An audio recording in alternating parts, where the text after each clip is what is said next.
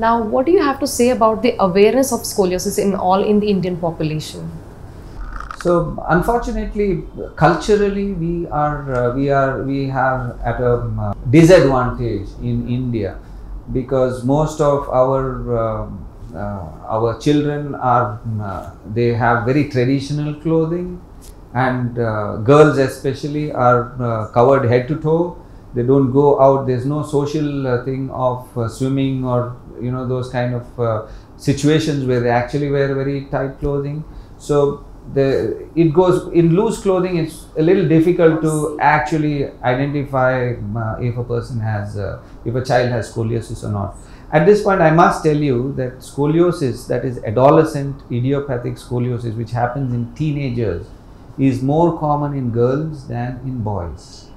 And that's why I was talking about the cultural aspect that comes to it. And many a times, I mean, girls traditionally, they are not, they are not out for social scrutiny, as in their cultural and social interaction is a little less and restricted. They are more homebound, whereas that can, so there is no chance for others to identify if there is something wrong with the person's body. Yeah, so that way the awareness is less. And ours is a very forgiving society. Small deformities and people are not too bothered about it. The problem with that is that this scoliosis is a very treatable disorder, and the earlier we pick it up, the easier it is for us to treat.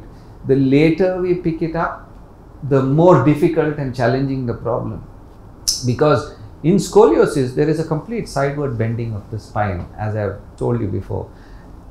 To correct a completely bent spine, we need to do an extensive surgery where we open up the entire spine from top to bottom, and then we make certain, we release the spine to loosen it up, and then we put screws in the spine and connect it with rods and maneuver and manipulate the spine so that it becomes straight. And that is very easy when we pick it up early, and it becomes extremely challenging when we pick up very late. Yes.